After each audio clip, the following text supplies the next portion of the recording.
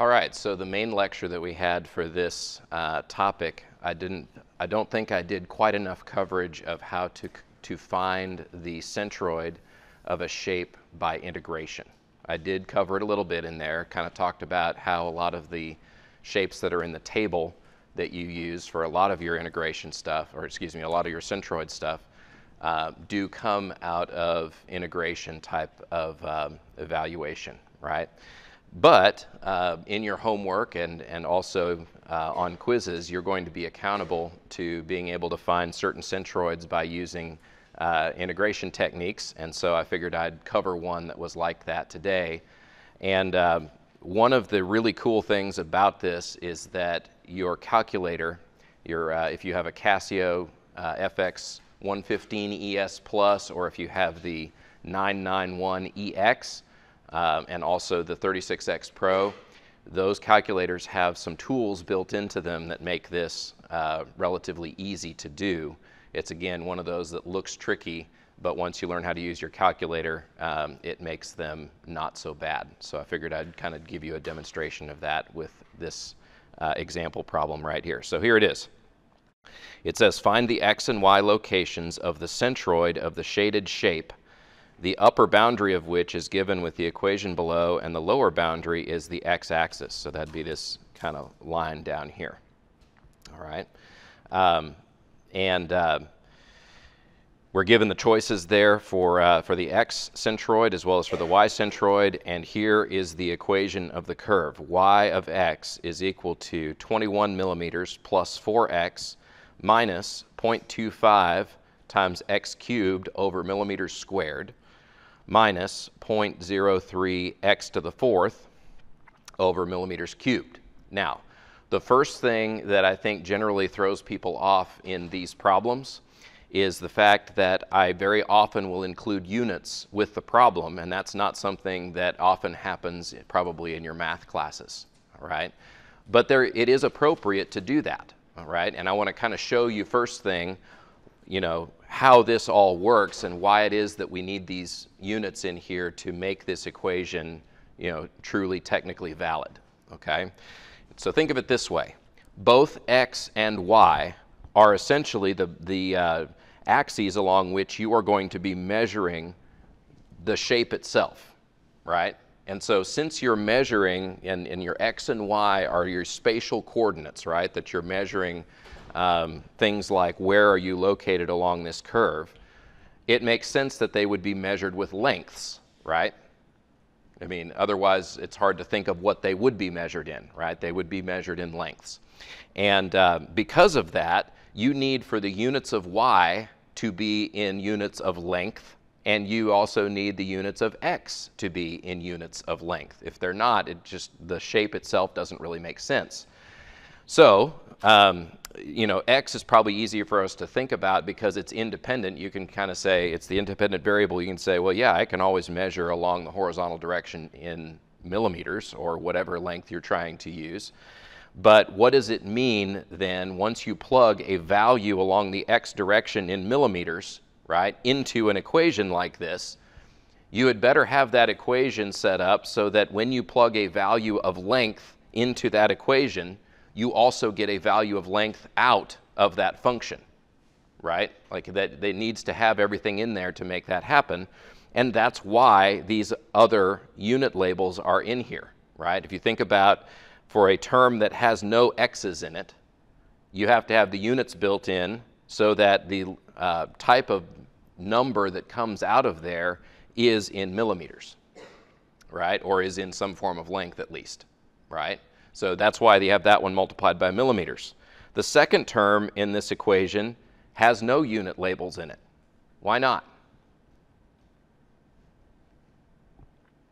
Okay, think of what units x would be in, right? X is going to be in some kind of unit of length, right? So if you just multiply it by a pure constant with no units in it, you are also going to get a unit of length out, right? So that one doesn't need any additional kind of you know, units along with the coefficient that make it work, right?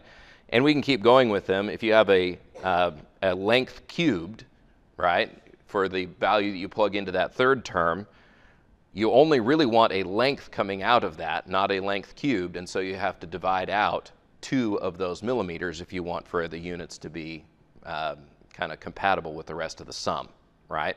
And you can go on to the 4th power as well, works the same way, right? You need to divide out all but 1 of those length units in order to make that work, okay? So that's kind of the first thing I'd talk through, is that very often when students first see an equation with all the units in it, it kind of freaks them out a little bit. Don't worry about it. Generally, we have them set up to where they kind of work if you ignore the units, right? But we have them there so that we're doing it formally correctly. But in case the units aren't all compatible with each other, it at least gives you the roadmap for how you would do unit conversions to make the input and the output what you would want to be out of your function. Does that make sense? Okay. So that's, just talking through that. What are our basic equations to find our x centroid and our y centroid? What is it we're going to try to use to find the x and y centroid of this shape, you think? Any thoughts? Okay. There were a couple of equations we had, right, for the x direction. I think we had something that looked something like this. The integral of x dA over the integral of dA. And if you want to kind of focus this just a little bit more, sometimes people will put a little indicator on this integral, like something like this, where they say A. First thing I want to talk about is, what does that mean? I'll say that bothered me when I first saw that, and when I was dealing with calculus or whatever, and they'd put a little note right there like that, and I'd be like, I don't know what to do with that. That's not actually limits of integration, right? Because that's what I expect would go there, would be limits of integration. What do I do with that? And so let me explain it. That is a note you can use in some calculus notation that basically says, we don't know yet enough about your function to tell you how to plug in the limits, right? So what we're going to do is leave a general note there that says, whatever the area is, make sure you pick your limits so that you cover it, right? And so it's more of a general note, not so much a specific note. It says, make sure you figure that out. Whatever you got to do with your limits of integration, just make sure you pick them so that you cover the area, right? That's what that little note there means. Okay. We also had another form of this for the y direction. What did that look like?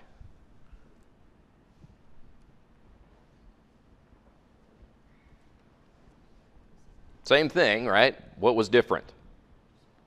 The only thing different was we said we're going to take those y coordinates instead of the x coordinates, but everything else in the equation was still the same. Okay? So let me actually give you a quick interpretation geometrically of what these formulas actually say for this curve. Okay? Here's what they say. We can take this curve, and just like you've seen in some of your calculus classes, it is possible for you to sort of take a sort of a sample little rectangle out of this curve and set it up so that the limits of that rectangle height-wise basically lie right there in the shaded area, right? And this is sort of the starting point a lot of times whenever you're having a calculus discussion. You say, well, okay, what's your differential element? That's kind of the fancy word for that, but you set up what are the little bits and pieces you're going to imagine splitting this thing up into in order to think about evaluating the integral. Okay? For us, this is interesting because what we need to do is imagine the centroid of that rectangle. Because when we look at the x in this equation or the y in that equation, what those refer to are the specific x and y coordinates of any general little piece of material that we split this up into, right? That's what the x means there, and that's what the y means there. So once we get our sort of sample little bit of area we're going to split this into, right, that could be anywhere along this length, we're doing it kind of generally for any spot along this length, we have to imagine the centroid of that piece, and that's what we're going to have to plug in for the x or y for these equations over here. Okay? And so let's actually think about what would the coordinates be of that point. right? I just said that's the little centroid of that little rectangle we split this into. What are the coordinates of that point? Okay, one of them's easy, right? Whenever we think about the variable of integration, basically what that's saying is what's that coordinate, right? How far is it from the origin to where the location is of that piece, right? And because we're doing it for general any x, this is just going to be x, right? So that's the easy one, is that we know already we can just call the location of the centroid of that rectangle just x, okay? What about the y location of the centroid of that rectangle? Okay, we have to do a little more work for this one because first of all, we have to come up with how tall is that rectangle, right? And they're all measured from the x-axis down here. That makes this a little bit easier, right? But this rectangle is just going to be whatever the value is of the function that we are given, right? The height of that rectangle right there is whatever comes out of this equation when we plug in x. Right? So it's literally this equation is what comes out of there. And the way we write that in terms of a notation on here is we can call this, I guess in our case, because I called this y of x, I'll just call this y of x. Okay? But I tell you what, let me change that up just a little bit. I say that's not incorrect because that's what we called this function over here. But a more general way to write it is you take whatever function you are given, and I'll just call that f of x. You take whatever function you are given and plug in your x value, and that gives you the height of that rectangle, right? Because that was the point of that function in the first place. So I'll tell you what, I'll erase that, and we'll call that height f of x. Okay? Well, now what? I said we need to figure out where the coordinate is of the centroid of that rectangle, right? So where is it? Okay, since it's a rectangle, we can use symmetry and say a rectangle, any axis or plane or point of symmetry that you have on any shape is going to contain the centroid, right? So on this little rectangle right here, because we have an axis of symmetry halfway between the bottom and the top, we know that the centroid has to lie right there, and therefore the length from the bottom of the rectangle up to that point is just going to be whatever the function value is over 2. Right? It's just half of that height. Okay? All right, so I've talked through like what the x and the y mean in these equations right here. What does the dA mean?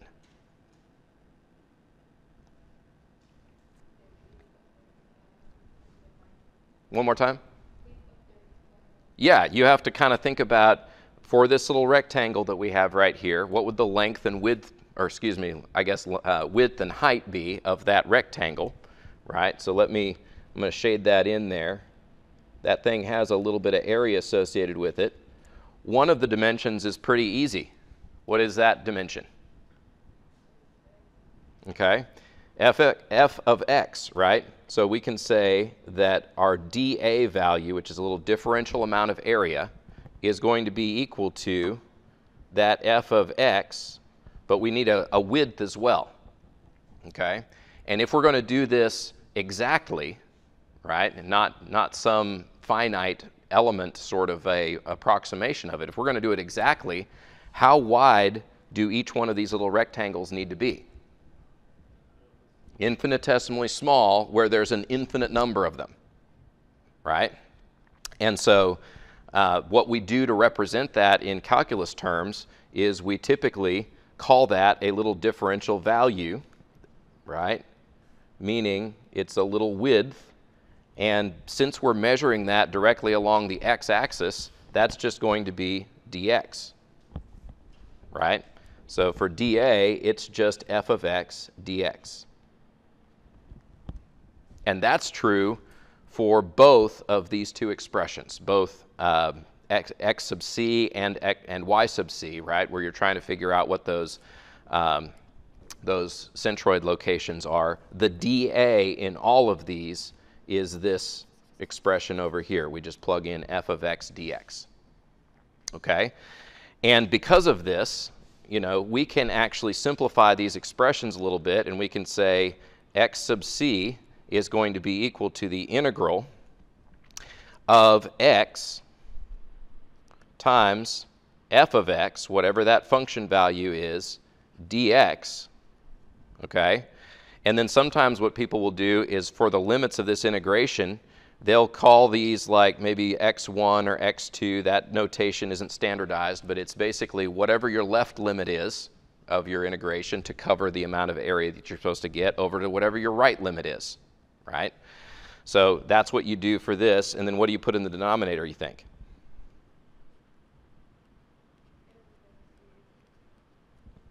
Okay, everything's the same, it's just now you have to plug in whatever your function is, right, without the x in front of it,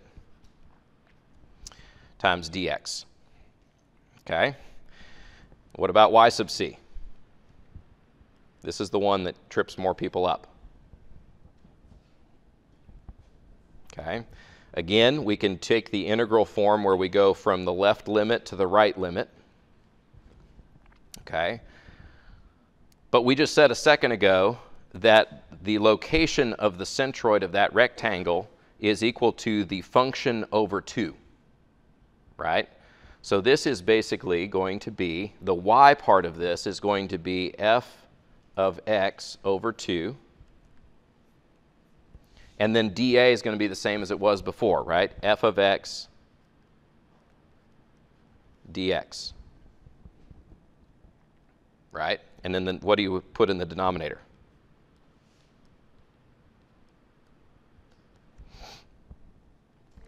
Same thing I did for the x sub c, right? It's still just the area that's enclosed there. So we'll just put f of x. Oops, put the equals too soon. F of x dx. Okay? And you can see in this expression that I put in the numerator for y sub c, you have f of x in there twice.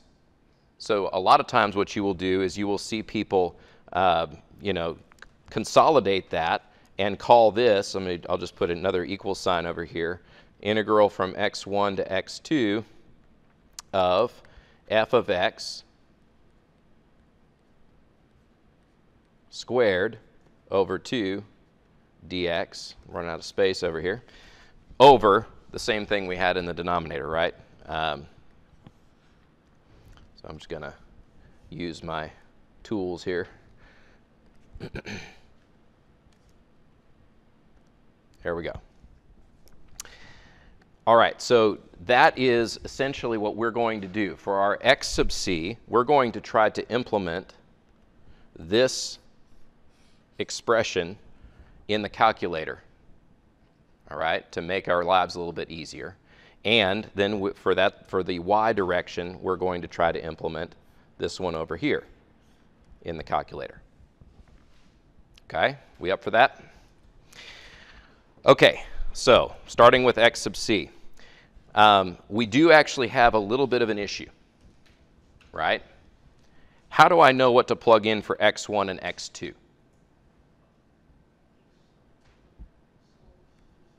Yeah, basically I need to solve for the zeros of this function, and I've got two of them, right? I've got one over here, and I've got another one over there. Does this calculator solve fourth power equations? This is the calculator I'm planning on using. Does it solve fourth power equations? Do you know? It actually stops at third power. Okay? So if you have a third power equation or less, you can use another function in this thing and it can give you all the roots, right? For first, second, or third order polynomials. But if you go to the fourth, it can't give you all the roots. So what should we do? Okay, we're not going to give up yet.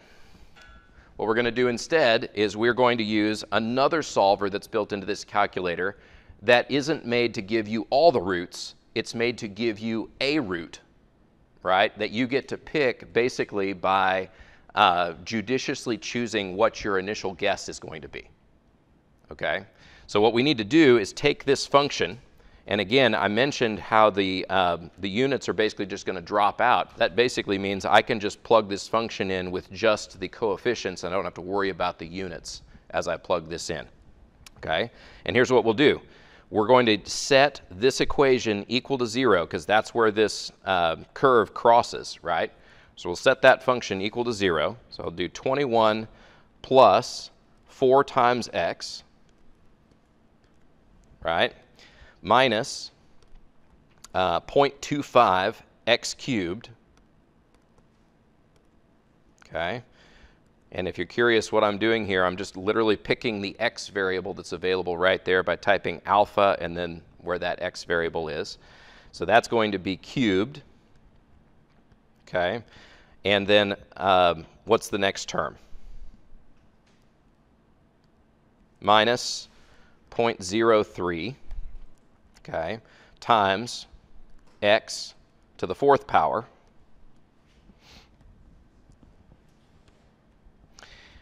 All right, and then all this I said we're going to set equal to 0. And when I do that, I type that whole thing in. The numerical solver I mentioned a second ago that finds a root, what you do to get that is you hit Shift Solve, and it's going to start off with a value here as an initial guess, right? It'll start with something because it's probably whatever was stored in your calculator from before. Okay? What if you don't like its initial guess? Like for us, let's say I'm trying to find that left 0 over there. I probably want to pick something relatively close to where it crosses. How do you know that? Well, sometimes you can make a judicious guess. If you've got a nice plot like this, it gives you that information pretty close, right? Just not exact. So we need something close to what? Okay, that's -5 and then maybe a few others. I mean, how about we try like -6? Okay, -6. All you do is you type in -6 here and you hit equals. Okay? And it will chug through that, and into your x variable, it will have stored now where that curve crosses. Okay? And so what I'm going to do is I want to be able to still use my x variable for other things, but also save what this number is. Okay? What do you think I should do for that? Okay? What you can do is on the next time you do another calculation, you can take x, and up above the RCL button right here, you see STO, right? We're going to store that, whatever that value is, in X, and tell you what, I'll just use E and F over here, okay? So stored into my variable E now is where that curve crosses, the X coordinate where this curve crosses 0. With me? What do I need to do to get the coordinate over there where that curve crosses 0? Okay, same thing. The only difference is, right, sometimes you can even, well, it's not letting me go back up and grab that, so I'm going to type it in again, so that's okay. 21, right, plus 4x, oops. It is a good idea to explicitly do your multiplications, even though sometimes it picks it up okay. I always recommend explicitly doing your multiplications in these things. Okay, minus 0.25 times x raised to the 3rd power minus 0.03 times x raised to the 4th power. Okay, we'll set this equal to 0. Shift Solve. And now, in order to pick that right one, we might want to pick something close to 5 or so. Okay, so I'll just type 5 there and then hit equals, and you'll notice that it will now pick out another solution to this same equation just by choosing your initial guess differently. Okay, so that gives me 4.66793 blah blah blah blah. I'll tell you what, I'm going to take that and now store it into F.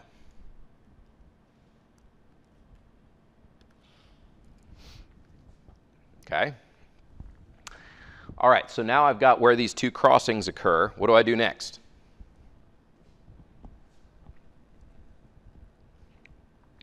Okay, you might notice that this calculator actually does have a little integration symbol on here, right? It's also got a little fraction symbol, right? I'm going to put in the fraction first and then put an integral. You think this is a good idea? Yet? Tell you what, one of the things that happens whenever you're trying to enter a big old function or something in there, sometimes you run out of character space. Okay? What's a way to deal with that for this calculator? And at this calculator doing this equation? Is there a way I can split up the tasks? Yeah. What's one task I have to do here? Just find the area, right? That's going to be in the denominator of both pieces of my problem, right? Let me just do that one first. The equation I need to enter is just going to be 21 plus 4 times x, okay, minus 0.25 times x raised to the third power minus 0.03 times x raised to the fourth power dx. What else do I need on here? My limits, right? So, but since I've got my limits stored into my variables, why don't I recall those and just go from e up to f, right? Because isn't that where I stored those? The left limit was in e and the right limit was in f. So I'm going to just plug those in like that and hit equals. Now, on this computer, that runs pretty fast, right? Because I've got the entire processor of my computer doing that for this emulator. Your calculator may go a lot slower than that whenever you get ready to do it.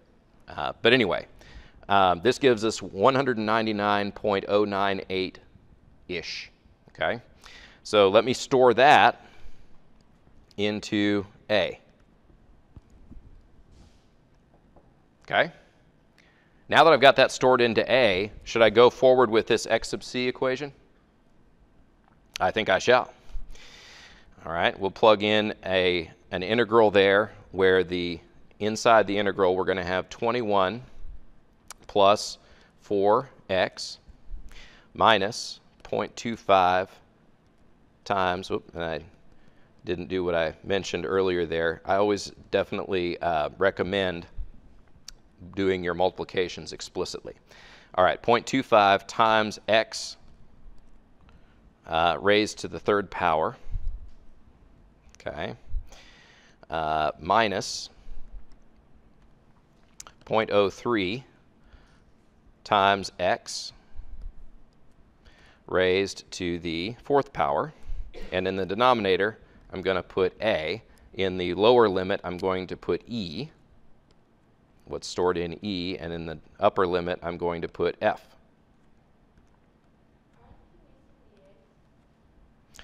Thank you so much. Someone just said, aren't you missing a term in there? You're missing the x. Good catch, right? I was moving forward just doing the f of x because that's kind of the more laborsome part of it, is entering the f of x. What do I have to do in addition to that? Okay, I have to take all of that, okay, and sometimes it's a little bit difficult to get back into that. Let me see if I can get there. There we go. I need to take all of that, put it in parentheses, and multiply it by x, right? I got to scroll all the way to the other end here and put another parenthesis on there. All right, that would have given me the wrong answer if I hadn't done that. So appreciate the, guidance there. All right, so there's my equation. I should be able to hit equals and come up with a value for where my x centroid is. All right, it's going to be at negative 0.6207.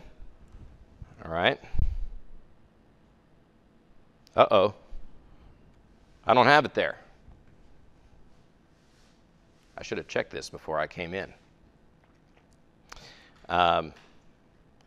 Are we close, though? Actually, do I have it there? I do have it there. Sorry, I misremembered one of my digits, and it made me think we didn't have it. I do have it. All right. 0.6207, if you round that to the next thing, is going to be negative 0.621, right? So that's going to be this value right here. Okay, so we have an answer for that one, H. Okay, what do we do for the other one?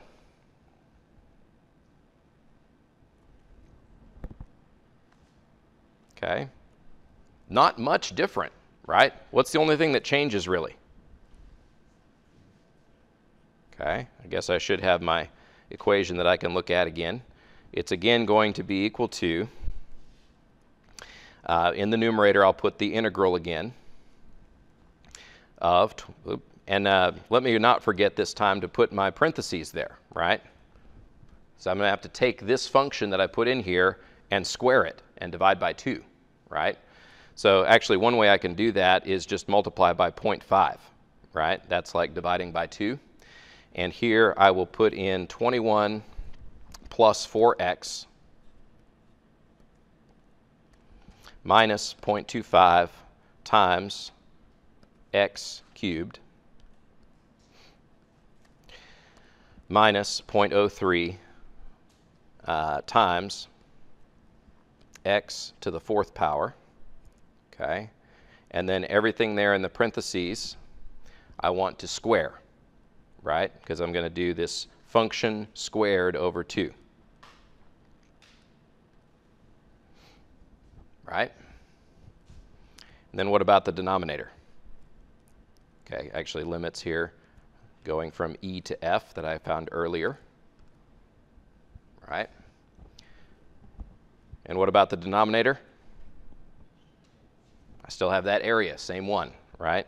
So plug in an a value there and hit equals. This says that ends up being 9.357 or so. I'll try not to mess up reading my answer here again. Okay, so that's 9.357. There we go, F. Okay. Another thing that's not a bad idea to do sometimes once you get an answer like this is try to figure out on your drawing here, where is that? Right? That's not a bad idea to kind of just check yourself a little bit. Turns out that this drawing that I have up here is actually fully to scale, right? So that'll help you in certain cases if you have a drawing that's fully to scale to know where that is. I'm not sure you should count on that, but at least this one I'll tell you it is, and we can go in and we can check out and see if this looks like it's right. So where is negative 0.621? Okay, if it's 5 units from here over to here, right, you're talking about half a unit. So think about ish, right? Think about dividing that up into 10 pieces. It's going to just be barely a little bit to the left, right? So it's going to be, you know, some coordinate that might be kind of along that range or so. What about the vertical direction?